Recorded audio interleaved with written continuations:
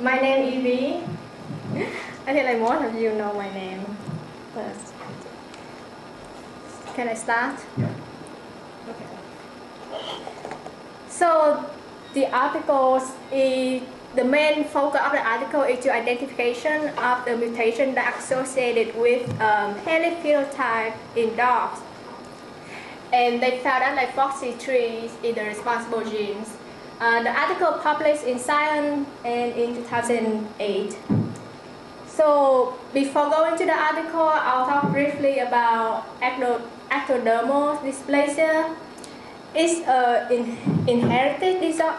It's an inherited genetic disorders affecting the development and function of hair, teeth, nails, adrenal glands. Why we care about this?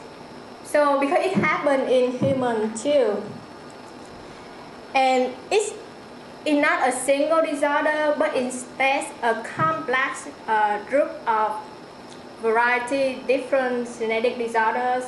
Up to date, I think they found like 192 different disorders, and that makes this disorder very difficult to target. So to tackle this problem, it's important to understand the molecular mechanism and causative genetic behind these. So in these articles, they look at ectodermal dysplasia in dogs. So it's called like canine ectodermal dysplasia. And the goal of the article is to identify a causative genetic mutation that link to canine ectodermal dysplasia. And they hope that this knowledge or this understanding can help get insight into the development of ectodermal appendages. So in order to achieve the goal, they're starting with the single SNP whole genome association analysis in Chinese Brexit dog. So they had the mutant dog and the wild type dog, and they want to see a difference between the two genomes. Parallel to this study, they also did genome-wide association mapping. So they look at available genetic data online and again try to find the SNP that's responsible for hairy phenotype in dogs. And then the next step is to look closer to the mutation using the file mapping. And then after they identify the genetic gene, the gene or the protein responsible for this, they want to check the expression in embryo. So what did they found? So like both single SNP whole genome association and wide genome association mapping identify one SNP on chromosome 17 that have strong association with hairy phenotype. And then with file mapping, they found a duplicate in the FOXY gene that's responsible for this mutant. So this is just a closer look at the mutation in the FOXY genes, FOXY3 gene. So the helix of the mutant dog, we see a duplication of the 7 base pair, which we don't see in the wild type.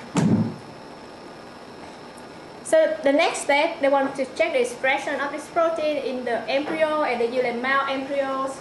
And we see that FOXY gene was expressed in the development of incisor and molars, both in lower jaw and also in whisker blasicles. And this photo was taken at embryonic day 13.5, and we also see the expression of the gene, so the dark spot and the protein expression. And we also see in the primary hair follicles at E14.5. And these results show that the protein involved in development stage, and we can use this as a potential target for developmental related biology or disorders. So in conclusion, They clearly show like FOXC3 strongly associated with hairy phenotype in dog, and it could be a downstream target of the ectrodysplasia signaling pathway.